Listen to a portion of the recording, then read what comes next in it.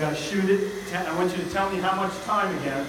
So we're over 100. We're averaging right at about 100 degrees. That's great. Okay, you can turn that off. Press gently until we get the smoke coming out. Okay, stick it up in there.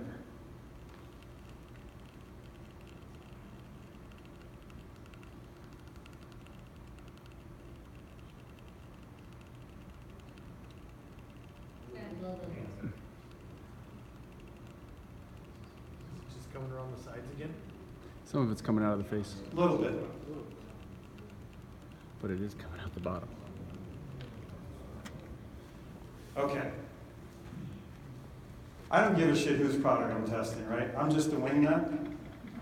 But those little arrows we draw, the moral here is you need to be testing building materials. Because even the wingnut tests that you come up are as good, if not better, than what manufacturers are using. I'm sick and tired of these rules and arrows being drawn. We have to understand what's controlling the movement. Now, airflow is a three-dimensional geometry problem. The width, the depth, and the length is really important in terms of how air moves. And frankly, what's happening here in part is that when the propylene glycol is vaporized, how do I get it to vaporize? I add heat. So what happens is, it comes up this assembly, right? And then if it cools, it drops back down. So sometimes what I can do is,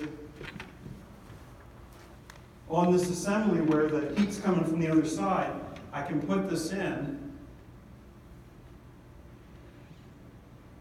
and initially the smoke goes up.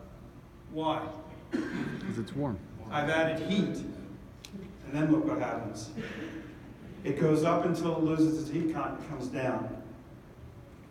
Now, ask yourself, is it a good thing or a bad thing that it went up and down rather than up and out? What do you want? Up and out. Airflow.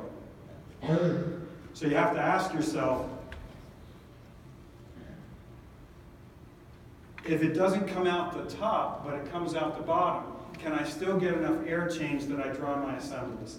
And what I'm thinking in terms of these ratios that we have, and in terms of the depth of the vent shaft, what we're going to do at the end of the next session, and then the one tomorrow, we're going to take this and change the pitch, right? Because if it's stack effect driving, what's going to happen is I sit the pitch down. Less stack effect. And how will I measure that? By timing it, right? And I can convert how much air is moving over a certain time period into how much ventilation I'm getting. And then the last thing I can do is change the depth of the vent. And we're going to do that too. Because we're going to take it down to 3/8 of an inch and see what happens, because that's what we use for walls. And then we're going to take it up to 2 inches, because that's what Joe Stieberg says you should use in snow country in cold climates. Question?